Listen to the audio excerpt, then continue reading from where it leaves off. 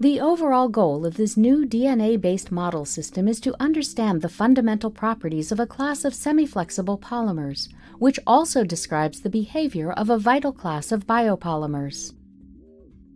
This new method allows to study key questions in the field of soft matter physics. Specifically, it allows to explore the behavior of semiflexible filaments and their arrangements into networks. The main advantage of this technique is that the mechanical properties of individual filaments are experimentally accessible and can be precisely tuned.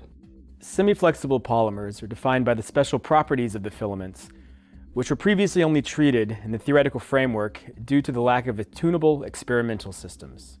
Though this method provides insights into the defining quantity of semiflexible polymers, it can also be applied as a new hydrogel to study cell migration in matrices of different stiffnesses without changing the underlying mesh size.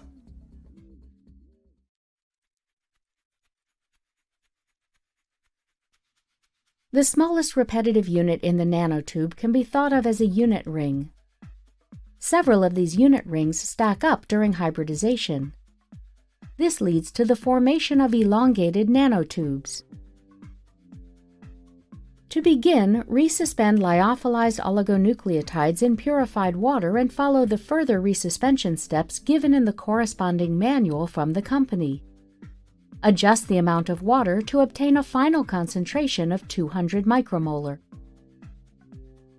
Determine the concentrations of the single DNA strands to verify the values given by the distributor, since the exact stoichiometry is crucial for the assembly process.